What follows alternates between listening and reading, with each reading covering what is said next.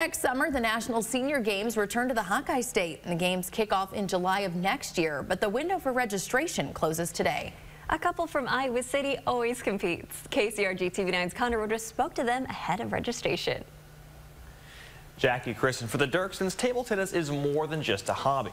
What started as a game between lovers has turned into a way to bring people together.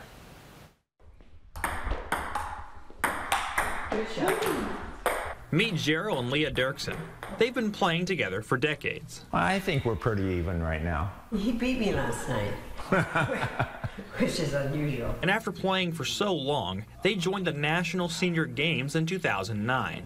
We were going to celebrate our 50th wedding anniversary, and we said, anybody can have cake and coffee in a church basement. We're going to the Nationals. Their first showing didn't go very well. It was our very first national. We got skunked.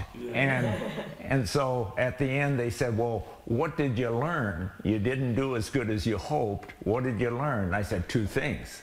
My game has to get better. I have to outlive the competition. They've been competing ever since and volunteer at events with the National Collegiate Table Tennis Association.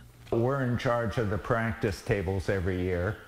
So we have about 15 tables for 350 athletes. But their most valuable court is at home. They've invited hundreds of students from around the world to play. When the group comes on Wednesday night, we split up, and they're all younger than us, so they beat us. They're good.